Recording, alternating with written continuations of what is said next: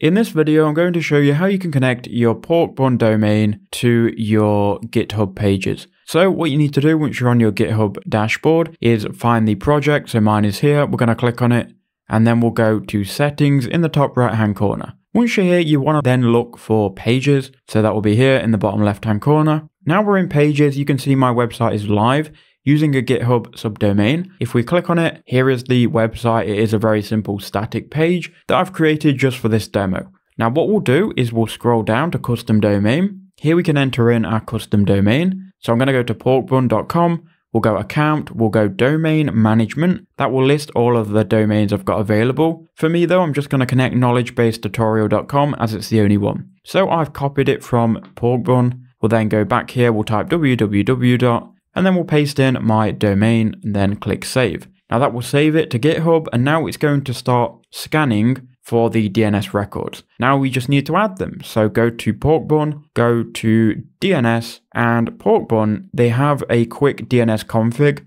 which allows you to quickly add the records. We'll see if this works together. If it doesn't work, you can add them manually. So we'll click GitHub, we'll click OK. So 5 records should be added. The A records are going to stay the same, but it's going to ask you what your CNAME record should be. Now here it's saying username.github.io, and this is correct. You want to enter in your GitHub username here. So on any other domain registration company, you have to add these manually, but because they have a preset, all we need to do is type in our GitHub username here. So go ahead and find your GitHub username, which in my case is KnowledgeBase YT.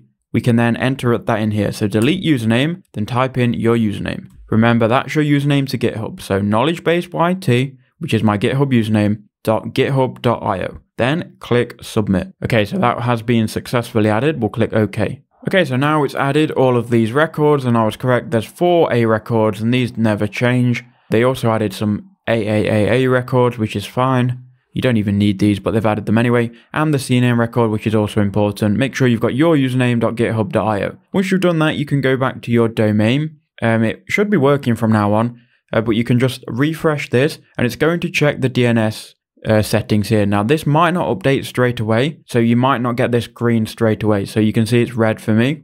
Now this can take up to 5 hours. You just got to be patient. But if you do check your domain here and click on it, so it isn't currently working, we are going to have to wait a couple of minutes. So you've just got to be patient, keep refreshing this until this starts working. And we'll just check the site. And here you can see the site has connected.